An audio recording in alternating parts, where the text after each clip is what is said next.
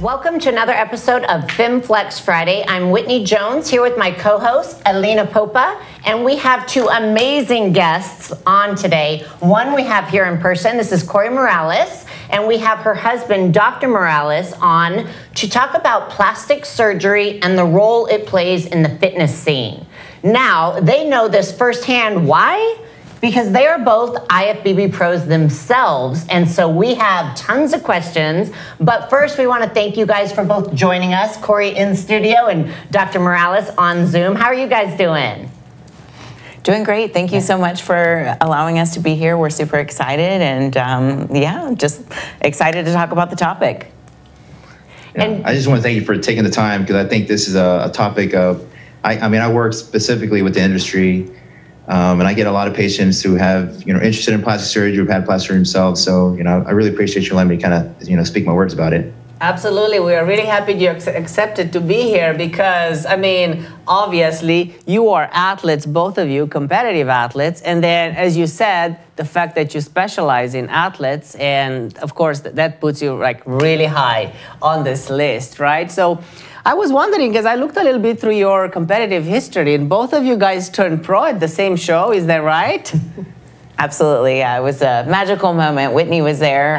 It was a fun weekend at Universe 2019. And how rare? I mean, for both to go pro, it's a huge accomplishment. But then to prep together with a spouse is not easy. But then to both come out with the wins, right, like for both of you guys, was pretty freaking amazing.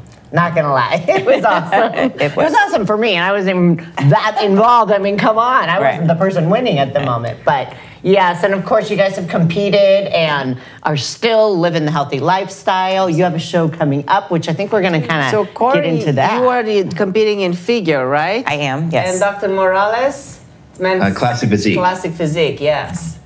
That's awesome. These are both great divisions. Oh, yes. We love it. Not easy divisions either. Oh, yeah. But obviously, we have athletes who all the time are talking about plastic surgery.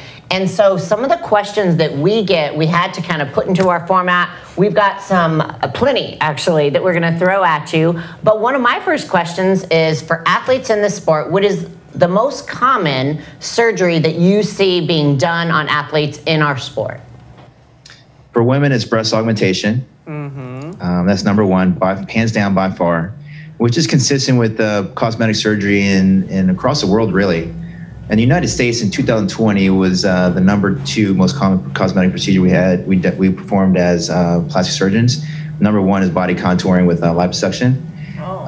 And for men, I also specialize in men as well. So I do all athletes. So men have issues that typically they want to address, and the most common thing that they have for bodybuilding specifically is the gland tissue of their chest. It's called gynecomastia. Oh, yes. So that's one of my specialties for guys. I don't get a lot of guys that want to talk about it, but I would say a lot of men that are athletes at some point are considering, improving some of the appearance of their chest.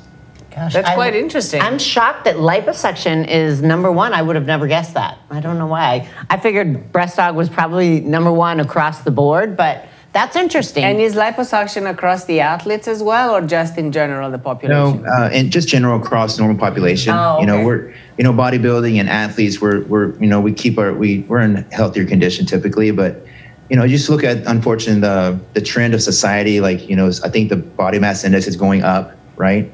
People just getting, United States, we're just a little bit heavier than I think the rest of the world, and we like to eat.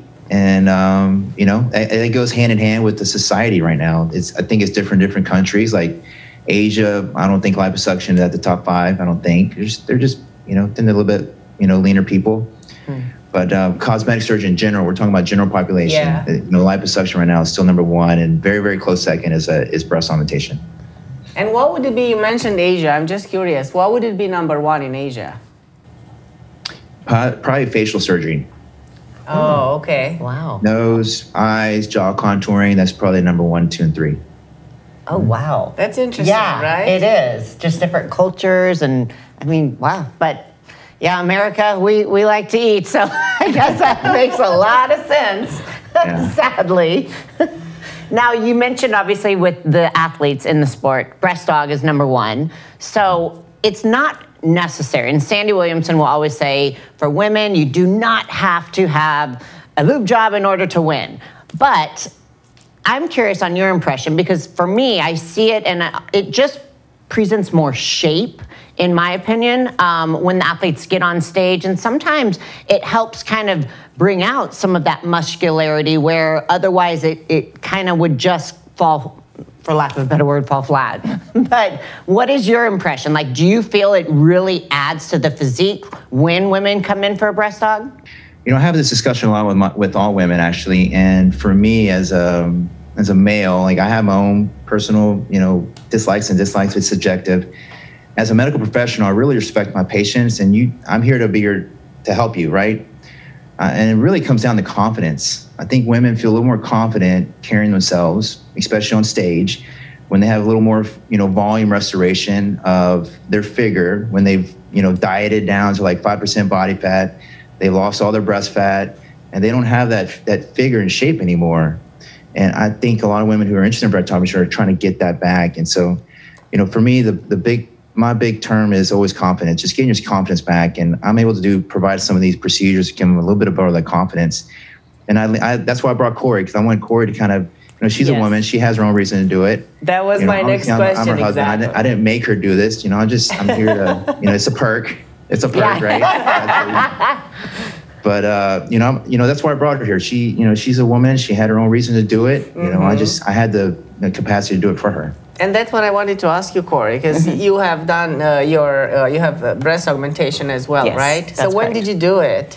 Originally did it actually right before I competed the first time, I think 2012, and then Roland did an implant exchange for me early last year, actually right before COVID all hit. And I did it, I think, really for the reason that Roland is saying, confidence, and then two, that shape, because you do lose the fullness, and I think it just helps give you just a nice, naturally more pleasing aesthetic. And so that was why I opted for it, and I've been really pleased with it.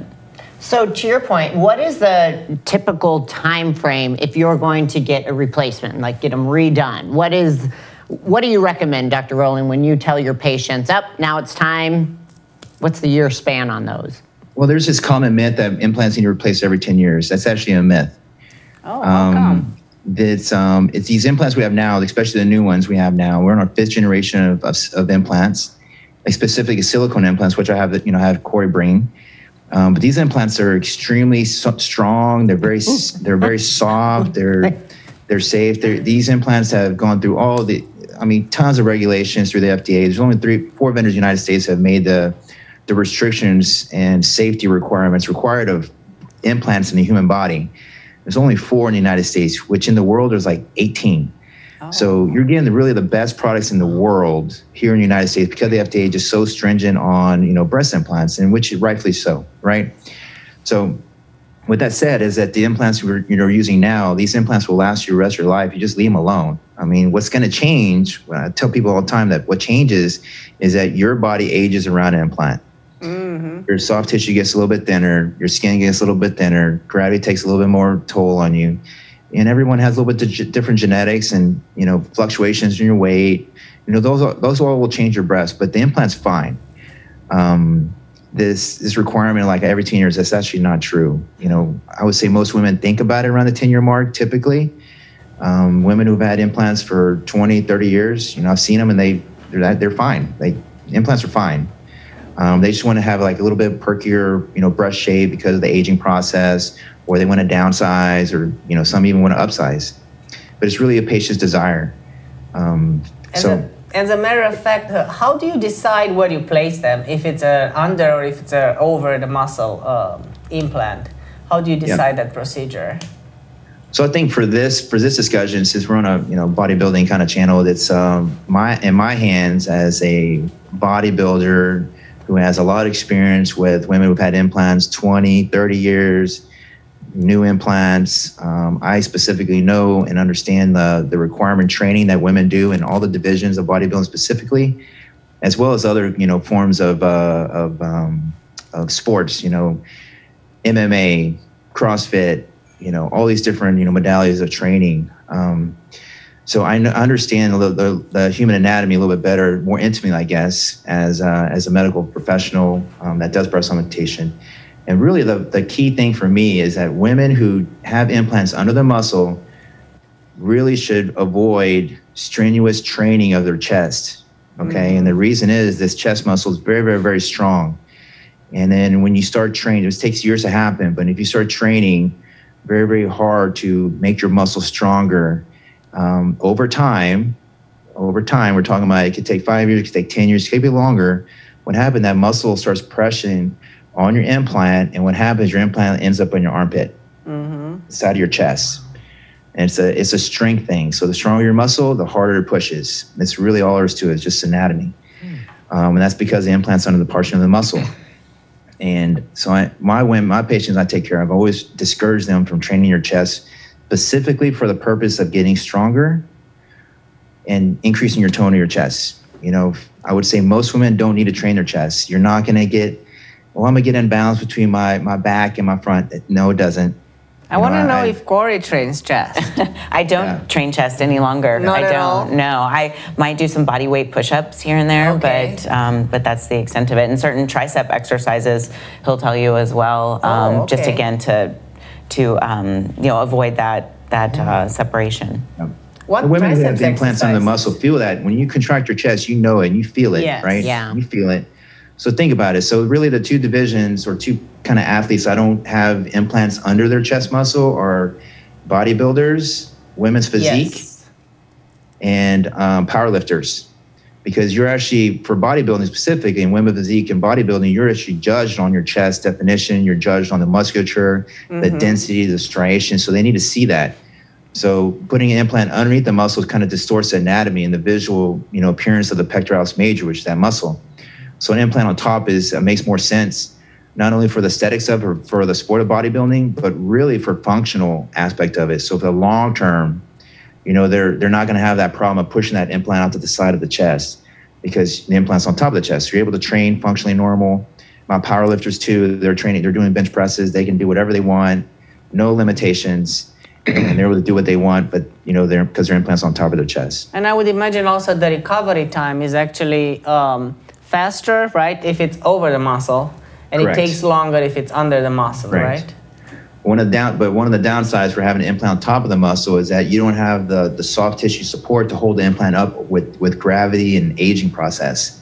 Okay. So what happens, the implant's just kind of sitting on this kind of your skin envelope, and with the bigger the implant, gravity pulls down harder, right? And your breasts are kind of sagging a little bit faster. It's just the nature of, you know, not enough tissue holding things up. When the implant's under the muscle, you know, like Corrie here, you know, that implant is being held up by the muscle because the muscle has some kind of resting to it at all times. So it's holding it up and is resisting the force of gravity. It's resisting the force of the aging process. So in the long term, her breasts or implants are going to stay exactly where I put them for longer. Does that make sense? Yes, Yeah. absolutely. Another question I had regarding to that, let's say if an athlete decides to just take them out and never put them back, right? Not have them replaced. What happens there with the extra skin? Is there a difference if the implant was on top or under the muscle? Typically, if you take the implants out, what happens, you will have, it depends on the size of the implant, right? But you will have a little bit of skin laxity. And this, you know, most women would say, I want my skin a little bit tighter and have a little bit perkier, tighter breasts and the skin not flopping around everywhere. And that's called a breast lift. So it's a skin surgery. Breast lift surgery is a skin surgery. You just basically retailor the skin to get everything nice and tight. And then your breasts kind of stay where they are. And they're not sagging and deflated. So is that what most people end up doing when they have the explant, where they have to do a breast lift with it? Yes. Okay, I didn't know that. I always kind of wondered that, so that's a good question. I mean, you would assume they have to do something, but no, that was very common. That's one of the thing. reasons I'm late today. Is one of my patients, she just had, you know, she had breast implants for a long time, and then she felt like she was having some symptoms associated with breast implants, and had them taken out. And sure enough, I hear this all the time. 6 months later, she's like, all my symptoms are the same. Yeah. It wasn't my implants. I got all these tests for nothing, and I want my implants back. And so here she is back again. She's getting her breast implants back. And I asked her, like, you know, what is it? What is it about the breast augmentation that you want back? She goes, and again, confidence. I just feel so much more confident in my physique and how I look, and I just don't have that anymore. And it's, and, you know, I regret taking them out. I can't tell you how many times I hear that. I bet. Yeah, we've heard it a lot too from people in the industry and just friends and family who've all kind of been through that. We're going to take a quick commercial break, and then we will come right back because we've got lots of other body parts we want to go through with you. So we'll be right back in just 1 second. People always ask how I got here. I was willing to work just a little harder than everyone else. Every damn day. If I can have hundreds of hours back, you know I'm gonna grab them. Spending hours prepping chicken, rice, and vegetables, F that. I rely on perfect nutrition. I rely on trifecta. We're back with Dr. Morales and Corrie Morales, who's joining us here talking about plastic surgery and the impact it has on the fitness industry. So we talked a little bit about breast dogs. Now I want to talk about the booty, because this is something that everyone is all about, the booty these days, right? But not everyone wants to do all the hard work in the gym. So they come to see you. What are some of the procedures besides, obviously there's butt implants or injections? Give us the download, because I'm totally naive in this area and I'm very curious. You know, society now is all about the butt. You know, it just is what it is. You know, Corrie's, you know, she trains her butt like 3 times a week easily. And, you know, it's a part of the bodybuilding. Like, you have a new division, I think, strictly to worship the butt, right? The wellness division. Yep. It's all about the butt. That's what the wellness is. So, you know, there's things that I can do to help. I would say out of the industry of bodybuilding, you know, most common procedure we perform is called a fat transfer or Brazilian butt lift, what's commonly sold as, which is basically we take liposuction and we take that fat and we just kind of put it in the areas where you want it, which is right now is the buttocks right now. And that gives you a little more fullness back there. Women who decide I want a little bit bigger and fuller, you know, at some point, either they run out of fat or they need to go the next level up, you know, for the proportions that they want. And sometimes implants are used. It just kind of depends. Wow. My athletes that want bigger butts, you know, my first answer always is just work out harder. You know, that's my answer. Yeah, because I would think that when you do that fat injections, right, don't they burn them off when they burn all the fat when we go through the diets? Right. Don't we burn great. This is a great concept. I want everyone who's either bodybuilding or not to understand this, is that you're born with a certain number of fat cells, period. That's it. Okay. Where your fat is on your body is very genetic. Some women are bottom heavy, they have bigger legs. Some women have it more in their face. Some have a little bit bigger arms. Some have a lot in their breast, right? We're all made a little bit differently. When I take fat out of you, either I throw in the trash can from liposuction or I put it somewhere else in that body, that fat cells has that genetic predisposition to grow. So when I put in for women who want fuller butts, who put in their butt, when they do that transfer, and if they gain 50 pounds, their butt gets real big. It gets real big, right? It gets huge. And then the areas I took the fat from, like their waist or stomach, doesn't get quite big as other parts of that body I didn't touch, like their arms or their face. So that's where this myth of like, oh, the fat moved. It didn't move. You just gained weight. Right, so your face got big, your arms got big because I didn't touch your arms, but your waist and your abdomen and your back is still pretty lean because I took the fat from there, and your butt's like crazy big. Vice versa, right? Let's say you lose 50 pounds after the surgery. What happens is that your butt is the last thing to go. Okay. It's the last thing to go. And we all know the process of leaning down. You see where you start getting leaner faster, right?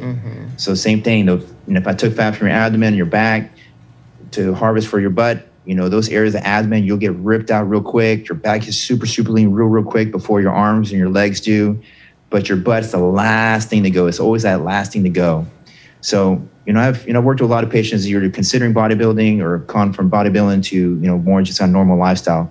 But it's a permanent fluctuation in how you gain and lose weight forever. It's a permanent thing. That fat cells don't burn off. It's whether or not you lose or gain weight. Okay, Does that make Corrie, sense? Yeah. But I want to ask Corrie right now, because you've been in the industry quite a lot. Yeah. Can you spot those girls that have implants or fat injections on their butt on the stage? Can you spot them? For me, I mean, I have people that I would say I'm suspicious of, but I think Dr. Morales, he's the eagle eye when it comes to that. Like, he can pick those people out. And, oh, really?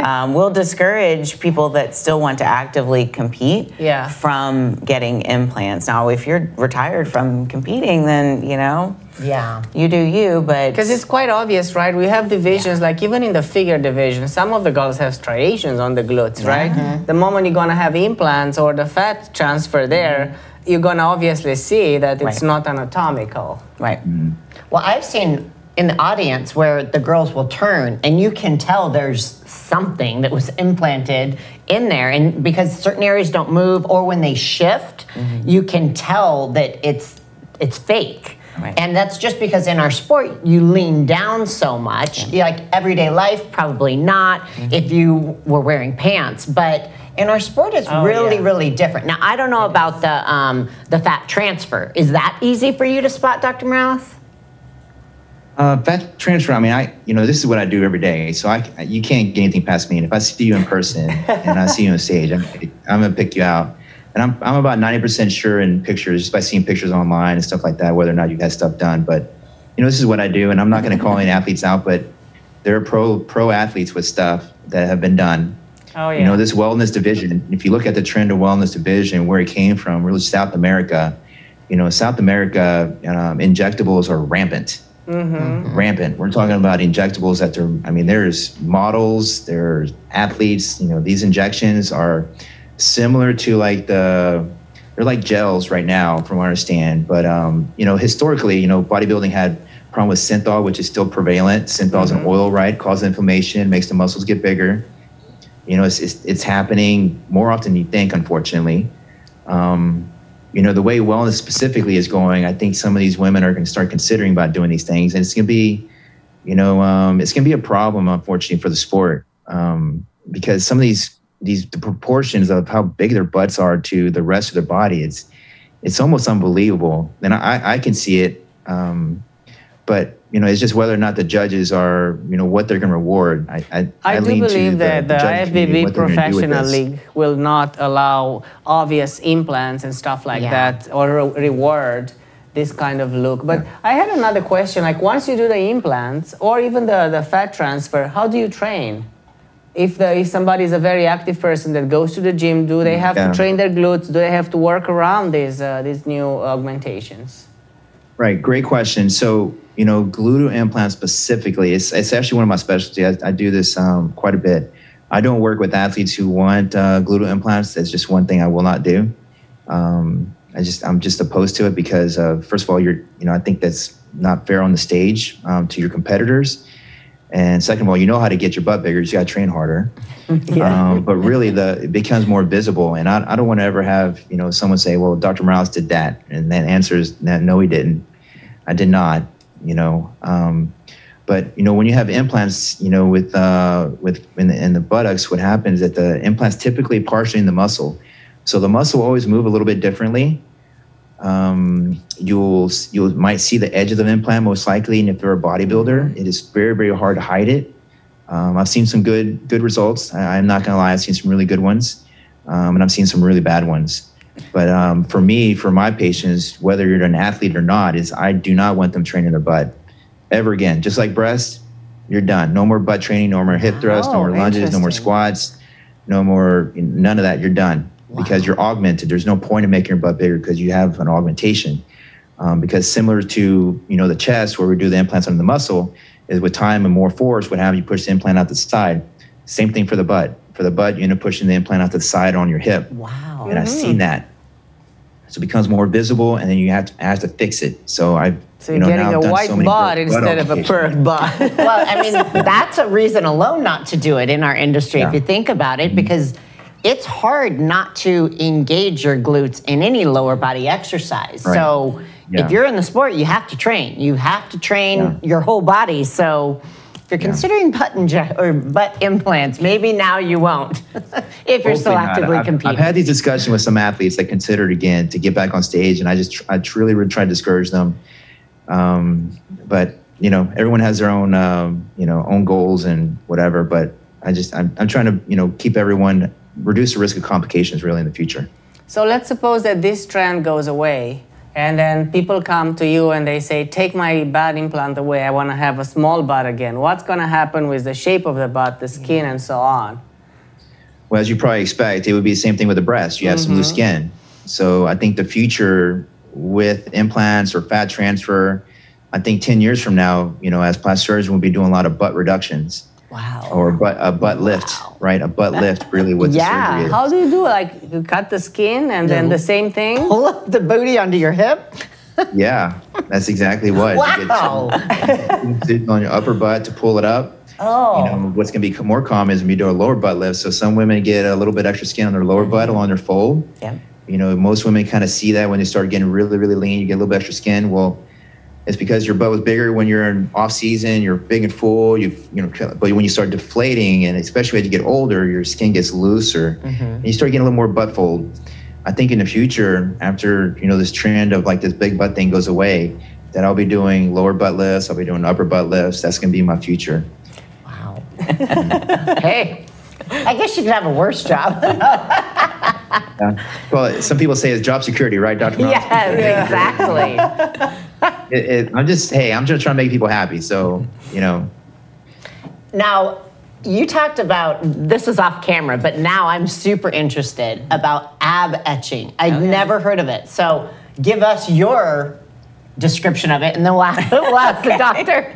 So from what I understand, obviously being married to him it's really an artistic way to do liposuction that better defines your abdomen, so that as you gain a little bit of weight back, you still have those lines that might otherwise not be as visible as you're gaining a little bit of weight. And so again, definitely not something that he wants to do if you're still actively competing, but if you're retired and you maintain a fit lifestyle, then it makes sense. And you don't definitely want to have like popping abs and then you're like chunky everywhere else. Like it needs to make sense with your body. All right, now what do you say?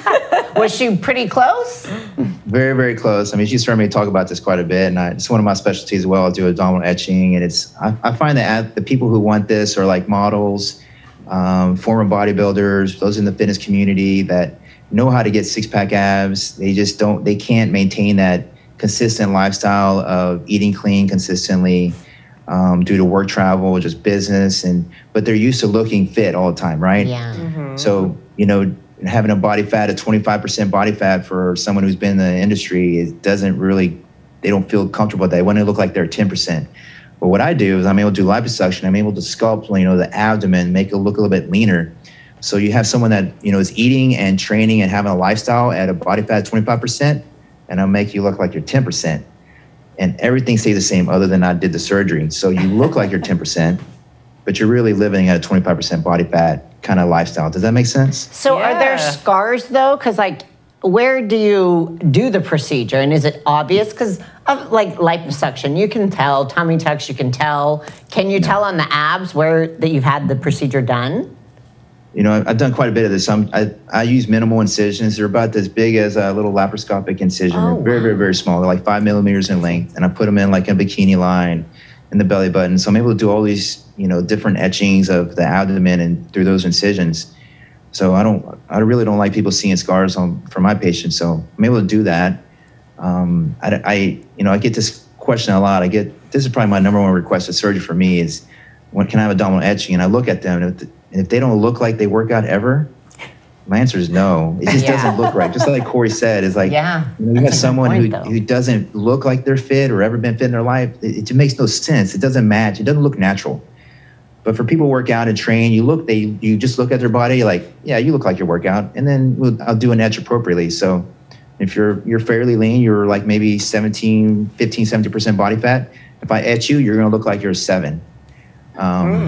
So it just kind of depends on the patient. For women, I do this thing called soft etch, which is really just enhanced aesthetic, a little bit more aesthetic, feminine, athletic appearance of the abdomen, a little bit in the midline, a little bit on the sides of the six-pack, not the six-pack itself, but just the side of the six-pack, and just scrape everything out to the sides. And so you have that illusion of like, she works out, she's in good shape, but not that hard six-pack look like when you're really lean and training like Corrie has right now. She's ripped to shreds right now. And she didn't have the ab etching. She said that Dr. Morales would not do the ab etching on her. Yes. So that is hard work. And her booty, too. Booty is real. Work. That's right. And Dr. Morales, I want to move over to the face and see what kind of plastic surgery do we do on the face, but only after this commercial break. You diet down, train hard, and supplement smart for months. When the time comes to step on stage, don't leave your tan to chance. Go with the pros. Pro Tan. #1 worldwide since 1987 and the official sponsor of the Olympia for the last 15 years. Don't step on stage without it. Pro Tan. And we're back talking about plastic surgery. Now, Dr. Morales, we all know that most of us in this industry, when we step on stage, we are so depleted, we have to diet down so much, right, that our faces look depleted, right? They have, exactly. Now, if we were to talk about that, how can you help in this situation? What kind of procedures can help? So thankfully, there's a lot of procedures now that we have that are non-surgical. So really, specifically for bodybuilding and for women, and even for men too, we go through this deflation. It's really because we're losing facial fat. So, what I always recommend for my athletes who are getting ready for stage and they kind of get that death face look real bad. Yes. Is that we can use some facial fillers, which are just gels of different softnesses, and we can restore some of the volume, decrease some of the folding of the wrinkles that you get from like the mid face and here along the folds and along the tear troughs. And it's not a permanent thing. So, these fillers typically last, 4 to 6 months typically. But that kind of gets them through that, that death face, preparation of prep. And it's a little details. They look a little bit healthier on stage. They look a little healthier on pictures. Obviously good skincare is something I preach a lot. So Corrie I'm on her on full court press. So we make sure her skin is perfect all the time. And it is. Do you have any? I don't have any fillers, just in terms of addressing diet face at this point, but definitely using all the good skincare products and getting the peels and the, facials and stuff like that for sure. Yeah. Wow. Everyone kind of goes through, has different, degrees of death face. So, Corrie, thankfully, she has good genetics. She doesn't have a lot of issues, and Definitely. I would definitely help her if she was interested in doing that. But I don't see any issues for her. I get death face real bad, so I personally do my own when I get there, and I kind of fill my cheeks in a little bit. Wait, you do your own? Yeah.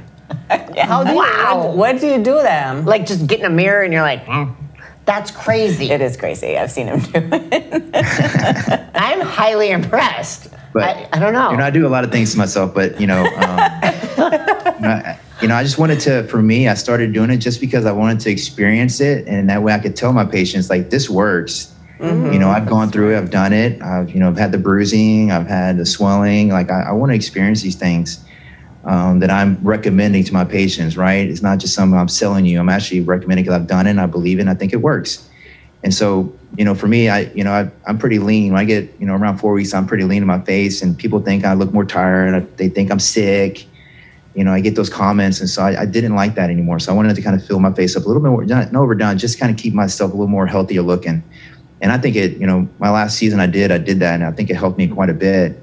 And I felt more confident. Yeah. That's where that word is again. Yeah. Yep.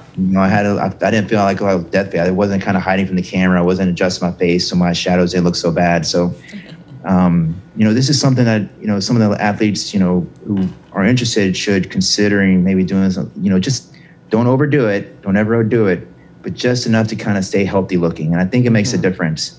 So when you're on the competitive stage, especially the pro league stage, where all these little details make a difference. Oh, yeah. Right? But my question was, when would you recommend these non-invasive procedures compared to a mini or a facelift? So non-surgical procedures for volume purposes, to restore volume and stuff like that, those can be done, for women in their 40s, 50s. As the aging process continues, we lose a little collagen in our face, and so our skin is a little bit looser, so you can fill it up. But when you have like skin sag where it's like just loose and sagging, and you start getting jowls and, you know, neck stuff, that's when you need skin surgery. We actually tighten things. And that's called like a mini facelift or a full facelift or neck lift. And so those women in their 50s, you know, are interested. Right now, the average age for a facelift is somewhere around the 52-year-old mark. Historically, it was older, it was like 58. But that's the trend of society. Like women are just, unfortunately, are expected to look younger longer. And so the trend of, you know, cosmetic surgery for face surgery is coming down, is getting younger. Which is not necessarily a bad thing, because the younger you have surgery in your face, the longer it lasts, because you have better skin. Your skin is thicker, it's healthier, you know, it tends to hold up a little bit better. So you know, every patient's a little bit different. You know, ethnicity is a big difference. How you take care of your skin up until the point where you need procedures for your face, super, super important. And I preach that all the time is, you know, good skincare for women, especially the face, is preventative aesthetic medicine.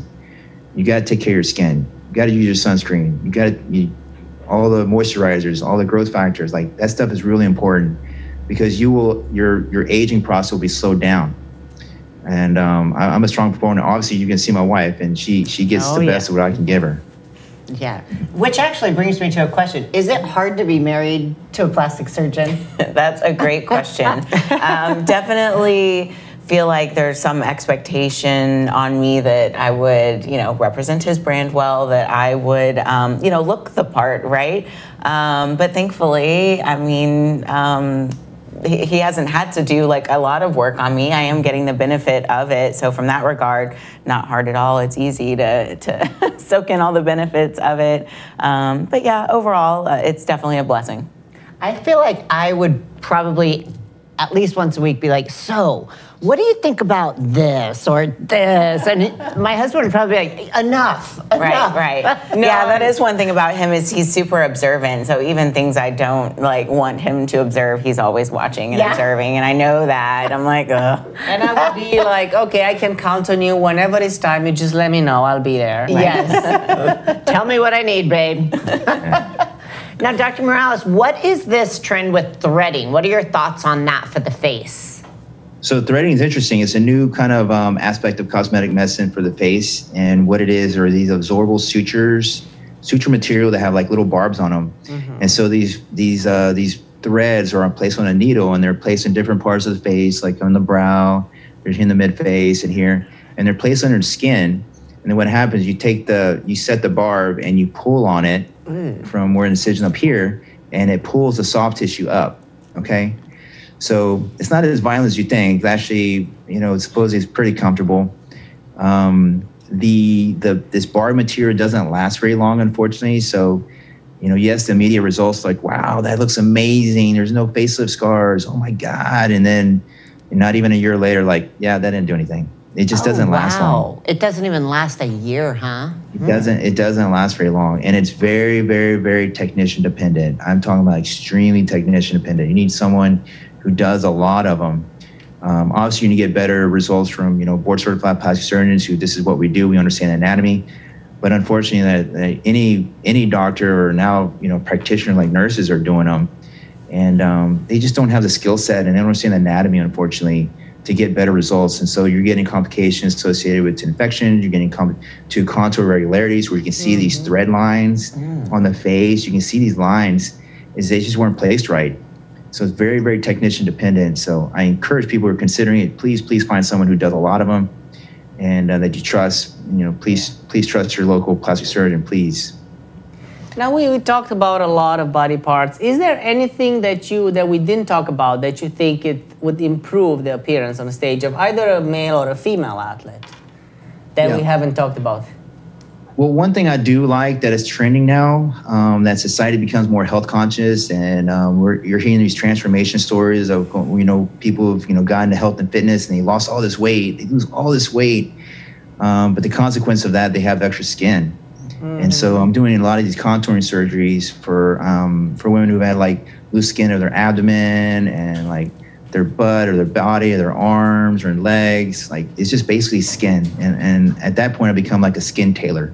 So my job is to kind of retighten the body structure so it's nice and tight, and try to hide scars that are low and, you know, low concealed places of underwear and, you know, bikinis and stuff like that. So I work with men for, body lifts who've lost 200 pounds. I just recently worked with a patient who lost 300 pounds through diet and exercise. Took her years, but she did it. And she had skin all over her body. So it took me a year to get through her. And we did her arms, I did an arm lift, I did a breast lift, we did implants, I did a back lift, I did a full body lift, I did a thigh lift, I did a monster. I basically lifted every part of her body essentially. And this was over a year span? For my surgery, we went through 3 stages of surgeries. Yeah, because incredible. These transformations. You look at before and after pictures. It's on my profile, but her before and after pictures, they truly totally different people. Wow. Someone with 500 pounds and now is like 150 pounds. Like you can't even. I can't even fathom at like losing that amount of skin. It's just tons of skin. That's incredible. So that's what's I'm seeing that more often now. That's why you see these transformation divisions that are not obviously NPC indoors, but there's transformation division where people have lost a lot of weight and they, they're confident again. They got some confidence back because they lost all the weight because what they used to look like. Big difference, right? And they feel better. They're curing diabetes. They're curing hypertension because their blood pressure is so high. They don't have rashes anymore. Like I think it's great. I really like to see that people are starting to appreciate the importance of health and fitness and how it can help you live it longer. And just one of the consequences for it, we have skin, and this is kind of what I'm able to do. And one other thing, too, that I have to ask about, because we've talked now, I think, twice about your skincare regimen. So you got to share, what brand, what products do you use personally that you think are the most beneficial? Yeah, absolutely. Skin Medica is a big one that I've used. And then also, what is the, Neocutis is one that I've used a lot from Roland Spa. And Roland, do you have other ones top of mind? Elastin. So, Elastin, for skincare, your skin becomes accommodated to certain kind of things. Like you kind of have to change it up, just like training. So I had Corrie, we make a different kind of adjustment. We normally make adjustment like every year. Just kind of, as she ages, just kind of changes up a little bit, try different, complex of growth factors or different component moisturizers, and then I'm treating her face with, light peels and light laser peels. And, these little things make a big difference in the long run. So you can't do the same thing for years and years. Really, we have, across the board, we have great skincare products that are out available. You're always going to get better products in doctor's offices, like plastic surgeons and dermatologists, than just finding something over the counter at like Dillard's or something like that. But just do something, be great. I'm okay with just normal stuff. You got to do something. And if you really want the best investment in the long term, the better lines of skincare products are always going to be my recommendation. Yeah, good to know. Obviously it's something, if we're in this sport, we obviously care about our physique, our appearance, but sometimes we've got to be reminded of these little details too. That's why I ask, because I need to change up my face regimen, that's for sure. But I'm curious now, what's in store for you guys as far as stage is involved? Where are you going to compete next, Corrie, and where are you going to compete next, Dr. Morales? Okay, well, for me, I'll be competing at the Savannah Pro Labor Day weekend, so super excited about that for my first show of 2021, and then a couple other shows probably after that. But we'll definitely be at the Olympia supporting the Olympia. Babe, what are your plans? Well, my plans is kind of cruising right now. I'm keeping my physique right now at kind of like an 8 weeks out kind of physique. So I'm kind of, if I want to jump into something, I got 8 weeks to kind of work with. But that's nice. I'm very comfortable with my lifestyle, my profession, and my family, and trying to keep this one. Let me stay with it a little bit longer. So. Well, you guys did so well, coming up as the amateurs and then gaining your pro cards together. So it's just fitting that you continue on in that journey. Yeah, and definitely I know that we both really just enjoy the lifestyle. I love the community of bodybuilding. I love working with athletes specifically, but we've gotten so much in the sport of bodybuilding. For me personally, and it's helped me be a better person. Actually, I'm more dedicated, more disciplined, and I'm able to I have patients tell me that they're inspired by me. And for me, I don't think there's a bigger compliment when someone tells you that they inspire you. And I think Corrie gets the same thing. Like people, I know my patients love her because they find her inspirational because she's she was a career mom. She was a captive bodybuilder. She raised 2 kids. She has to deal with me. Like, she had a lot of things going on, Well, and you guys are both so down to earth and like chill. I've been fortunate enough to know you both for several years, but always, if you see either of them at any shows, do not hesitate to reach out. Do not hesitate to ask questions. And obviously, he's an amazing plastic surgeon, so we appreciate having you on the show to answer all these questions. And we are absolutely looking forward to seeing you at the Olympia. I know that you're one of the main sponsors at the Olympia this October. Yeah. So thank you for giving back to the industry. For the Olympia sponsorship, and as long as they'll have me, I'll continue to support the sport and be an ambassador of the lifestyle. That's fantastic. Well, thank you guys both so much for being here in person and for joining us. We know how busy you are, Dr. Morales, but amazing information, amazing content. So thank you so much. And that wraps up another episode of FemFlex Friday.